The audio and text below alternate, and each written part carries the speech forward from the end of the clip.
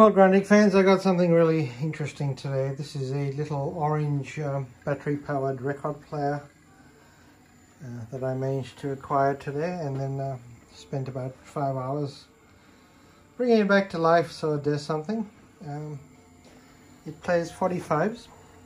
It's an Italian one.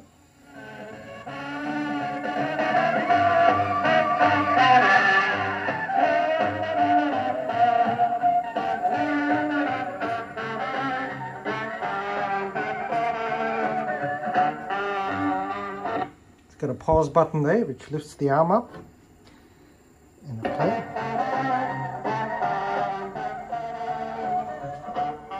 It's got a handle,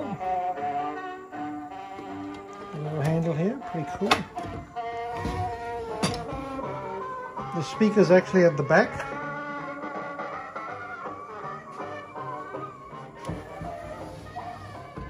And it's totally portable.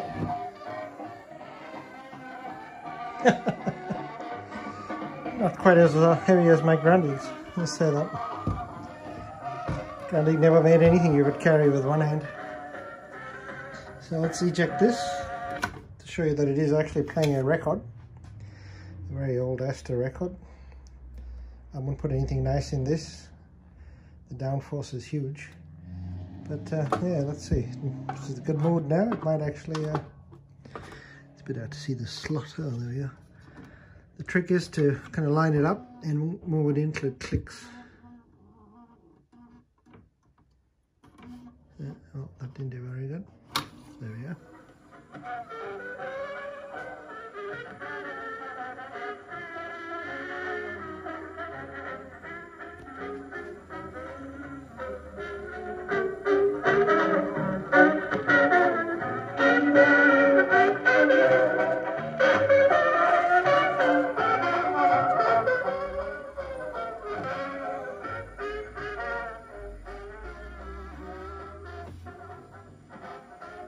Sometimes the record doesn't go in flat, so I've got to keep an eye on it, make sure it goes in the hole properly.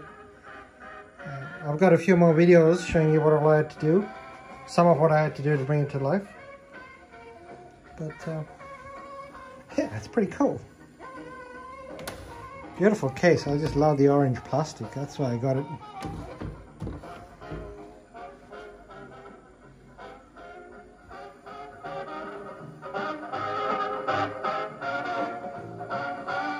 Remember, this is the original cartridge, the original needle, the original electronic capacitors from whenever this was made. Probably in the 60s, I guess, early 60s. It is a transistorized unit. Probably with a ceramic or crystal cartridge, maybe, I guess. It sounded better when I was running it off the power supply, 9 volts.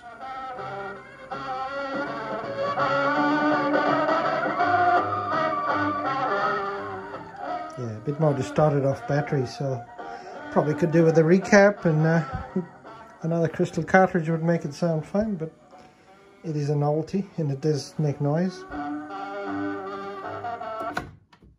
And that is the purpose, to show some signs of life and not be totally dead.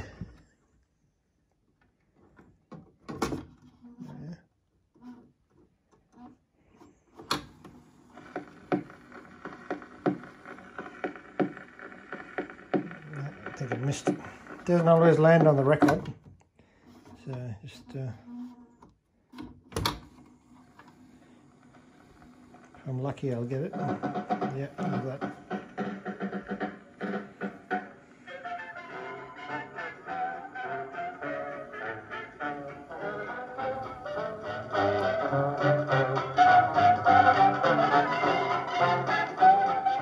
Definitely sounded better when I was running it with the 12 volt power supply, so yes, could do with some power refreshment work. Pause, lifts the arm up, stop, and out she comes. That's it. That's the old golden operation. Now I'll add on some videos of what I did for 5 hours to get it to even do that. Yeah, Grundig fans, I have a beautiful portable record player here. It plays 45s and it's in really good condition. It is totally orange, So I'll put another video earlier when it's back together, hopefully.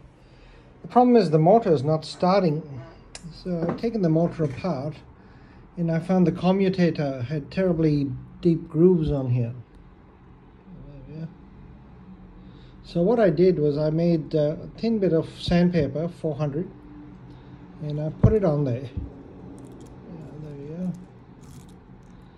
And I held it like that while spinning the drill at high speed, max speed. And that seems to have actually polished it up really nicely. All the grooves are gone, and you can see it's actually really good. So I'll give it a go, see if it works. If it works, this is a good trick to fix other motors in electronic gear. That seems to be the only problem with it, apart from the usual grease and gunk. I'll also be taking, if the motor works properly, which is there, I will then also take a few 1 millimeter off this with the same drill. Quite a fascinating little brush assembly. It's got little springs that physically pull it on. Very nicely made. So let's see how it works. Well, this is another part in the saga. It's taken me 5 hours to bring this back to life. Mostly working. Pretty much had to use every known tool and technique I've learned over many years to get this back to life. And basically, apart from the motor and the commutator being badly burnt, which I did sand in another video, the motor still didn't work. I had to back off the screws a bit to get it to revolve, so there's definitely issues with the motor. But it does turn, and then of course every single thing on this unit was gummied up. Every single shaft, lever, pulley was jammed, so I had to strip every single thing that moved and blast it with the old Detox WD-40, isopropyl alcohol, a bit of grease here and there, and it's more or less working for all intentional purposes now. So this will be the last video before I put it back in the case, but it's quite fascinating. It's got a little brush over here that sort of moves past the cartridge when the record goes in at some point, and that cleans the needle. So it's got its own little brush cleaning mechanism that shoots up the back. It's got a pause button here, which is this, which just lifts up the arm. You wouldn't want to play any nice records on this, I tell you. There's a bit of a preload on here for the arm. It's probably running about maybe 10-15 grams. It's incredibly heavy. A lot of down pressure. Volume control, eject button for manual eject. So let's see if it actually will play. It's still a bit temperamental, but if you can, where is it? There we go. If you kind of get it about where it clicks in. So it didn't click in.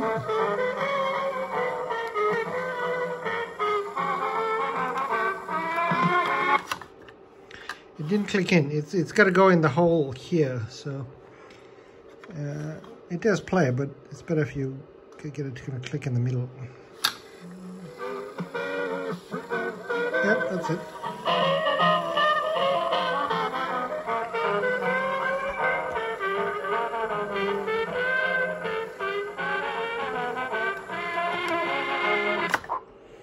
When you push the eject button, it sort of throws it back out beautifully. Yeah, the way it throws it out is quite fascinating.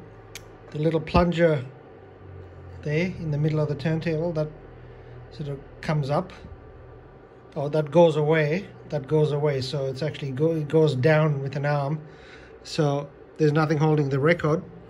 Then this lever over here, which is used to engage and disengage the whole mechanism, pushes the record forward and then takes the arm back as well. It's simple, but it's quite ingenious.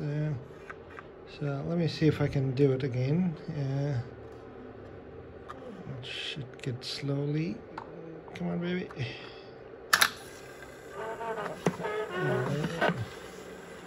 No, didn't do it. Oh, that's not a good idea to do that. It's hard trying to get it to line up. So there we go. I think that's in. It seems to play even though it's not exactly in the hole, which is quite amusing. But it is supposed to go in the hole, and I'm not sure why it doesn't.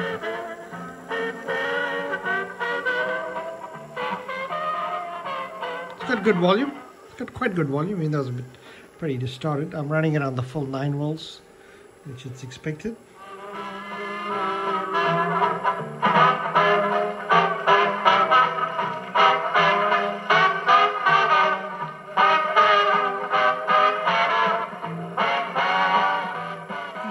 Got good volume. It sounds better when you actually turn it up, but the window is open and it's late and there's people outside.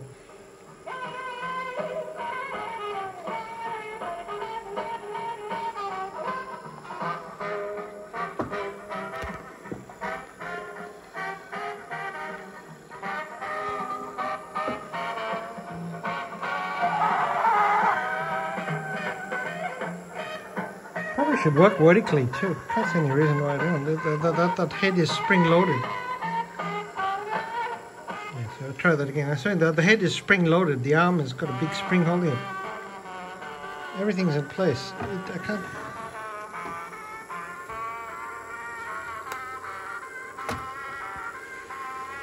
There you go. Now, obviously the head doesn't like that. It's a bit lifted up. But put it back down.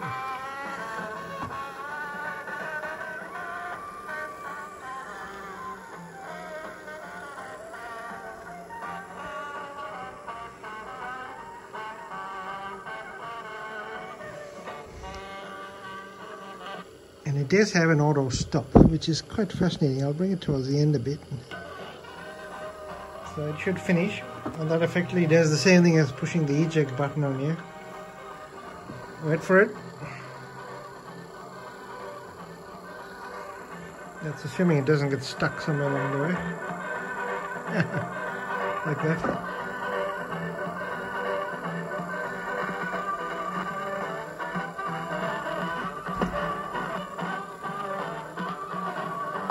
Come on, go. Oh, something it's a jam. Oh no, there it goes. And just pop it up. I suspect the cartridge is probably a bit needle maybe worn. It's probably the original needle from the 50s. So it doesn't give it a lot of traction. But just play it most of the time, and depending on the record. Now I'll put it back in the case and make another video. Yeah, just one more video before I pack it up. I was fascinated with this. It is sensitive to the records. Some play well, some don't.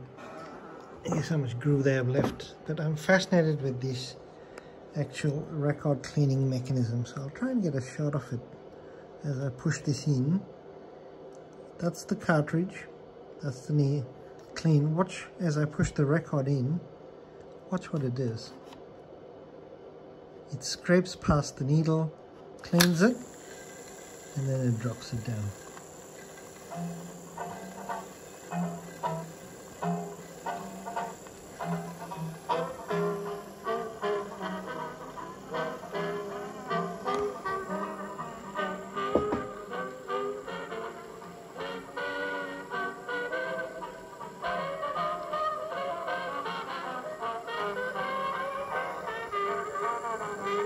Totally fascinated with this unit.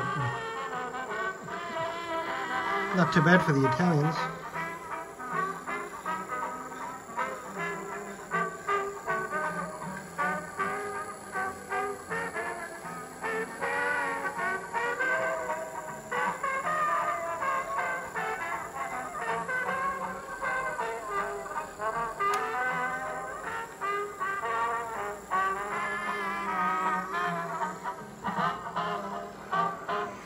Alright, that's it. Next shot.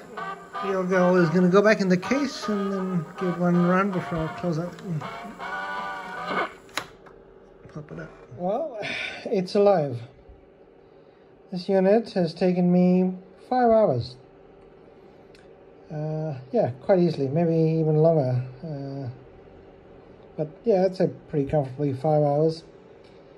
I had to basically take out every single part of the mechanism.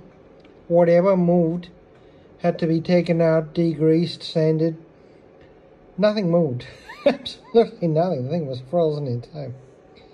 And of course these rubber mounts all broke off around here, so I had to improvise. I basically cut some of the old rubber, kept slicing it till I made rubber washers and put it on. But this thing's only a guide. It's running off just the 9-volt power supply because I haven't put it in the case yet, but there's no reason it won't run off batteries. It's taken an enormous amount of effort to get this simple thing to actually play. After the motor was done, I had to it's still a bit dicky, the motor. It's a bit temperamental. It's just old. The brushes are gone. Needs new brushes. But it does play, and the volume is quite interesting. The mechanism is fascinating. So this will go into its orange case soon. But I just wanted to show you how it actually works. So this thing goes in here. It then pushes on this lever over there, which snaps the whole thing into life and brings the head forward. So watch this. Don't blink, you'll miss it. Yeah, well, that didn't work. I'm still trying to get the head adjustment correct. So let's try it again.